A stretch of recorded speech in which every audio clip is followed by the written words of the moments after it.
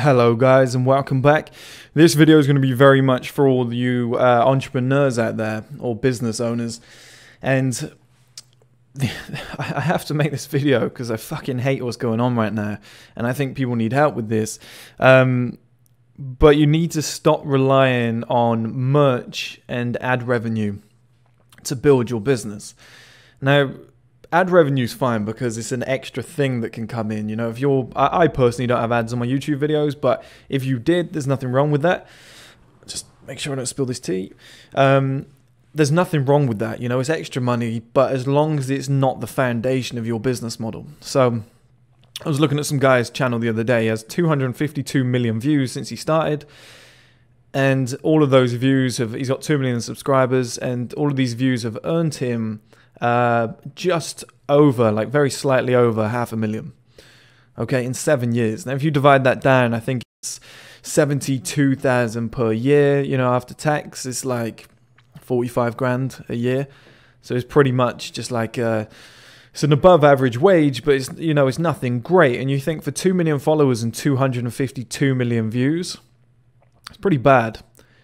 It's pretty bad, isn't it, guys? Really. And you think if YouTube stopped tomorrow, that's all of his income pretty much gone from that one resource, which I know he earns money other ways, but a lot of YouTubers, a lot of people on Instagram, they live and breathe on brand deals.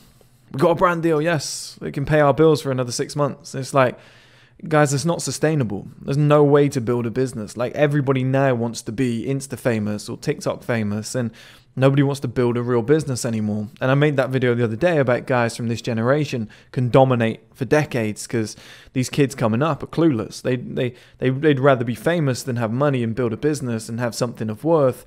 They're kind of like, oh, who cares if nobody knows who you are, which is a crazy concept to me. I'd much rather have the money than the fame, or the success than the fame, the lifestyle, you know. But they're obsessed with the numbers. They'd rather have the numbers than the money coming in. And a lot of people's first reaction, I think, is because they're not naturally entrepreneurs. They're not creative. You know, their mindset isn't one of a creative individual. So they look at a business model and they think, okay, I've got the numbers now. I've got 100,000 traffic. I'm making 20 grand a year off ad revenue. Let's throw in some merch. Let's push this to 6 figures a year. And they become quite forceful. You know, they're pushing their audience, buy my merch, merch now live, because they want that money. They have no idea how to make money otherwise. And then the day that YouTube kind of halved the income that people could make, the revenue, you know, they gave everyone a smaller percentage. Everybody's revenue got cut in half, and a lot of people panicked. A lot of people went crazy because that's the only way they knew how to make money. The game was too easy for them, you know. And since Instagram companies have stopped using influencers for brand deals, a lot of these influencers are having to fly to Dubai and suck dick. As blunt as that is, I've written an article on this, and I think somebody from the BBC contacted me. I think they're doing a documentary on it. I wanted to do one too, but I think the BBC are doing a documentary, or Channel 4, something like that. And they asked if I could be in it. I was like, no, it's dangerous press. Maybe in the future I'll do my own one, maybe. But I just thought it was a dangerous concept. But there's a lot of male influencers as well going out to Dubai and, you know, sleeping with guys, which is, I mean, it's fine. Make your fucking money. I guess it's illegal, but it's fine in my book. I think go and make your money if that's what you want to do. And they're getting paid like 50 to 100 grand. And the point I'm trying to make is people have no idea how to build a business. But I promise you, doing it off ad revenue and merch, number one, merch it's all shit. Everyone just gets a t-shirt with a bit of writing across the front or a logo. It's wank, isn't it? You know, like Maverick, you know, Logan Paul's thing. He's made millions off it, but it's shit. And most people aren't going to make millions off their merch because they're not Logan Paul. You'd much better off making a quality product, you know, and waiting a little bit longer, like I am with the shirts, you know, something of worth that fulfills a need and actually has a purpose in the world, because then that'll last 20 years or whatever. The ad revenue, now that's dangerous because you're putting your life in somebody else's hands. Okay, that's why you don't want to be doing that, because somebody else now controls your future. Somebody can just say, okay, YouTube's no more. We've been bought out. Ad revenue's no longer a thing. You know, nobody can make money off our platform anymore. Fuck you. Or we're going to cut it down to 10%. We're going to take 90. We're going to cut it down to 5, take 95. We found a way to increase our profit margin during a dangerous time like second lockdown, COVID. we're going to make as much money as possible to protect our existence. Now, that's plausible. That could happen. You never want to put your life in someone else's hands. So stop. Just please stop, business owners or anybody who's just made their own startup or something, or is looking to make a personal brand about themselves. Forget the ad revenue. Forget the merch. Okay, definitely forget the merch. Kick that out completely. The ad revenue, that should be your 5th biggest income stream, your 10th biggest income stream. That should be something you have in the background. Like I don't even monetize my videos, even though it would be like £700-800 a month, I think at the moment, maybe £1,000 a month, which is nice extra money. But I don't even bother doing it because I'm just like, I don't want to. I don't need it. I don't need to rely on that. Like it's a silly income stream, because as soon as you start relying on it, it's dangerous. I'd actually going to make more money in the future by having the videos free, so that more people watch the videos for longer, and they're not, I've got to skip this ad, I've got to wait, and then they scroll, they find something else, and they click off completely. By having no ads, it's just click straight into the video. My subscribers are going to go up, and that'll make me more money in the long run. It's like a lost leader, okay? And that's the kind of mentality that you need when you're building these businesses. Now, people do it. People do ad revenue and merch because they want a shortcut to success. They want money as quickly as possible. I would advise to forget all of that. Cement yourself in your industry as an industry expert. Provide something like I do with the content. Give something back to the people. I will build an entire streaming platform with maybe 100 grand's worth of money, maybe 200 grand's worth of money. To be honest, to kick it off is like 50, 60 to get all of the UK content done. Some cracking content, if I'm honest. Some of the overseas stuff is going to be really cheap too. I'm going to Ghana. That's not too expensive. The flights are 500. I think that's not too bad. To do a fitness project with the African bodybuilders out there. These guys are jacked. I think that's one of the most interesting documentaries I'll ever do. And there's little things like that, but it'll be like 60k invested from me. But then because of that investment and the content's on there and the platform's so good, I can then ask people for just £3 per month or 30 quid per year. I know it should be 36, but I'm going to do a deal at like £30 per year. I think give people Christmas free, and everybody gets their birthday month free. There we go. Or something like that. Or no, let's say Christmas, let's say December and January. Everyone gets it free because they're months where you're inside a lot, and it'll drive sign-ups as well. So that's a good strategy. There we go. That's how I think, guys. That's business 101 right there for you. But yeah, it would be 30 quid, and thinking that I've invested 60 grand just as a startup cost, never mind all the other costs coming after that, but I'm asking people for £30 per year. Like, that exchange is enormous, and that's what will make you rich over 5 years, 10 years, and then 15, and then 20, and then 30, 40, 50. That will make your family generationally rich. As long as nobody comes in, you always get that son who's kind of fucking clueless when it comes to business, and they come in because they grew up with money and they fuck everything up. But that will give you probably 50, 60 years of wealth, generational wealth, as long as you make the right steps and do the right thing, because it's kind of an ethical way of doing business. The customer's getting good value for money. They're getting great content. They're getting authenticity, along the way, every step. You're not asking for, okay, now we're going to upsell you. It's £3 for the first 2 months. And then I fucking hate that shit. Just have a cemented cost, put it in place.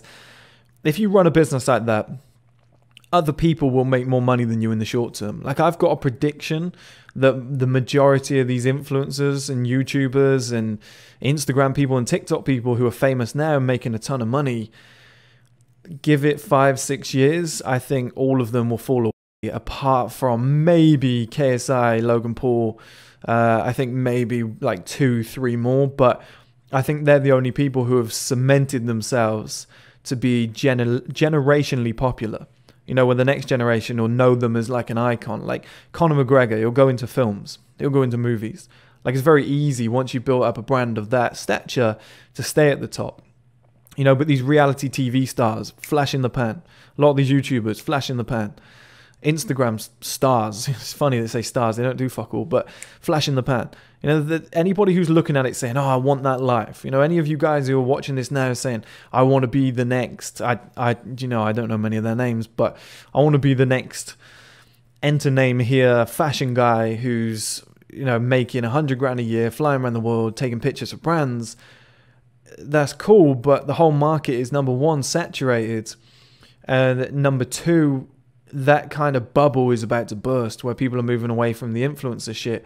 And you might be better off making your own fashion content and starting a fashion podcast, or going and spending £100 per week on a fashion haul, bringing the clothes in, trying them on like the women do, but doing it for men and doing it in a more professional manner, you know, and just coming up with fashion content, or having a £100 budget and going out shopping every weekend and saying, this week with £100, this is what we got. You know, you're better off doing that and building up your own audience. And then once you get to a certain level, then the brands might start working with you or whatever. But, you know, I would probably at that point then try and create my own products. That's what I'd do. I try and come up with something sustainable, or make the product sometimes is the video. That's the other thing. The product sometimes is the video, as long as it's good enough. You know, it's not some trash content. It's actually a proper product where you're putting some top level production on something. Like I said, like the streaming platform, like I won't put ads on there, but that's what you could do. You could do like some fashion content, and that itself is a product. It's like a 20-minute mini documentary about shopping on a budget. It's actually something I'm planning to do. You know, the secret to shopping on a budget is to go logo free. I'm going to try and do that, give somebody a budget, let them go and shop and see what we can do with it, what we can pull out the bag. Just do like a mini 15-20 minute short film sort of thing, short episode. That would be fun. I think that would just be free content on YouTube. But stuff like that, and then a brand might end up slapping, let's say, $5,000 on that, and that's how you could make some money.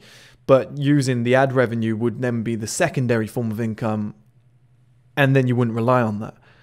Well, to be honest, it would be the third income because you wouldn't rely on it. The second income would be the brand deal. Your first income, although this sounds weird because it's not an income, is the fact that your platform still exists and it is 100% ownership to you.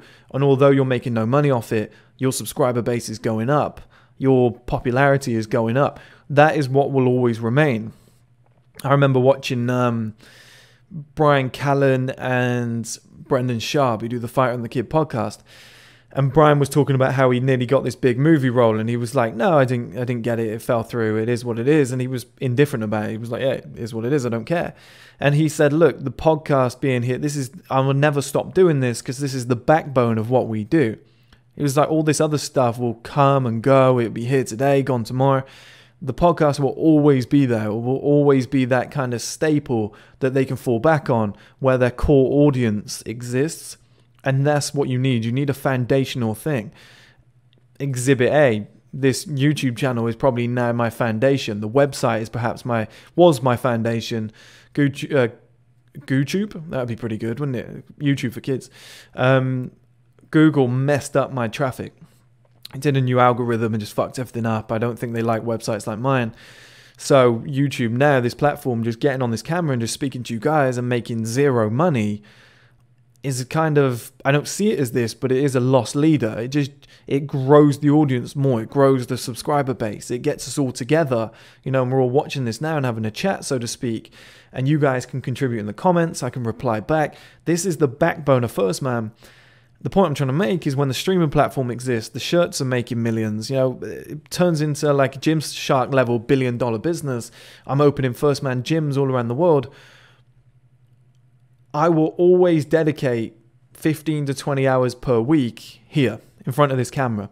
You know, somebody might be editing it so I can do even more videos, which would be even better. But I can sit in front of this camera and I can talk to you guys and I can vlog, I can document, the free shit, the foundational shit at the bottom of the pillar that I can keep putting out. You know, the authenticity, the valuable content that's going to you guys for free, that kind of in the trenches. You know, you got your shovel and you're in the soil and you're fucking laying the concrete. Those kind of days when I used to be a builder. It's not the fancy putting up the nice conservatory or orangery and cleaning it all up at the end, making sure it's all polished. It's the first day when you've got the digger out, you're digging the hole, you're putting the concrete in, it's pissing hard with rain, you're muddy, you're hungry. This is what this is, just sitting in front of the camera and just grinding it out. This will never go away because this is the foundation of a business. But people lose their mind and they start focusing on ad revenue and merch, and the content becomes shittier because they're focused on the money. They're not focused on the value that they're providing.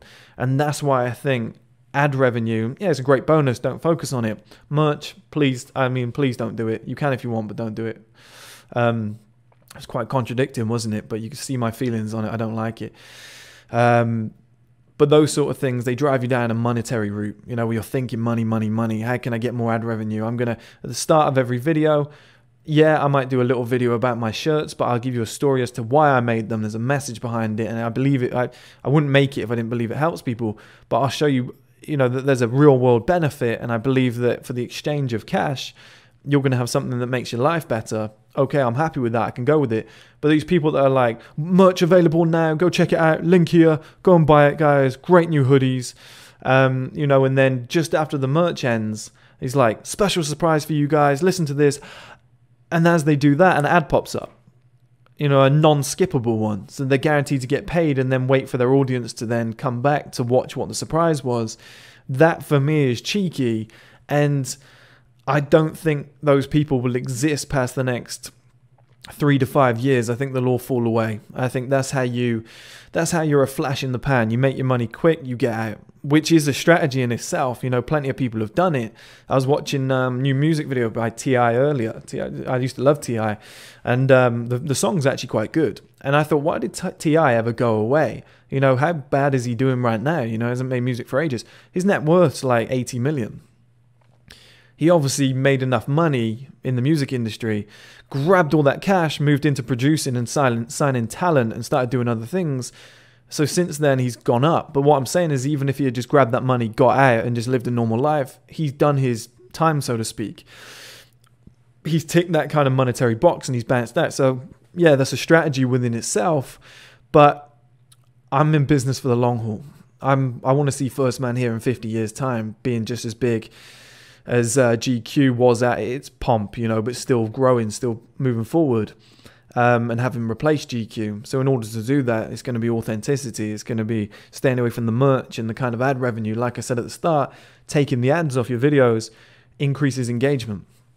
You know, viewers are going to stay longer. People are going to be happier because they don't have to pay for that YouTube premium where you have to pay to get rid of the ads. So I'll just have no ads instead.